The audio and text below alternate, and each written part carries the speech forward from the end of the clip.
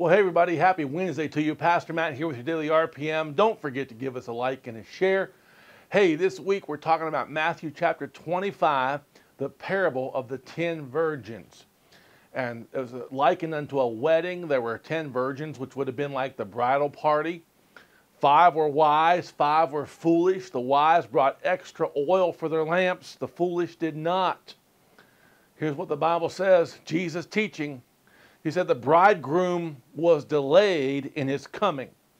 They were expecting him at a certain hour, and he didn't show up. He was delayed, and that's why the wise virgins had extra oil to keep their lamps burning when it didn't go how it was supposed to go.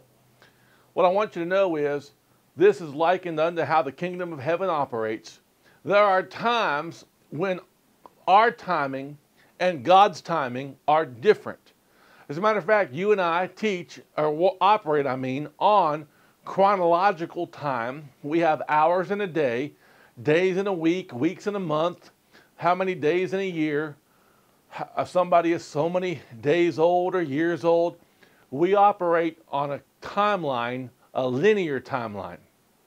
God is on a completely different timeline called Kairos, the God kind of time. And sometimes our time and God's time do not directly intersect.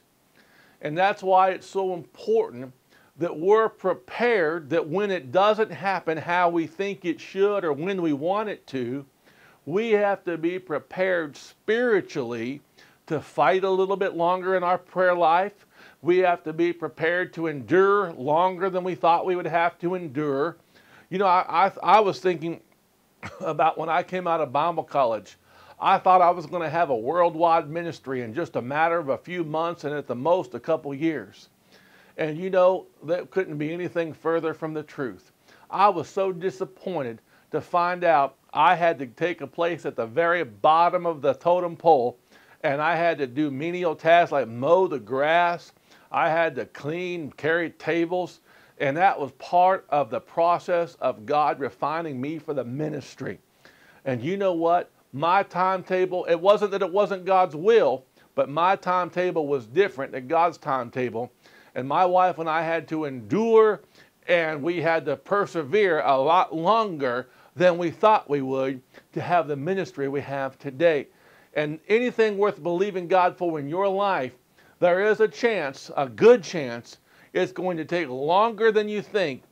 And you need to be prepared with that extra oil to last as long as you need to last, because you are going to find out God will bring it to pass if you stay in the game.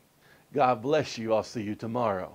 If you like this video, like and share, and follow my dad on Pastor Matt Ministries.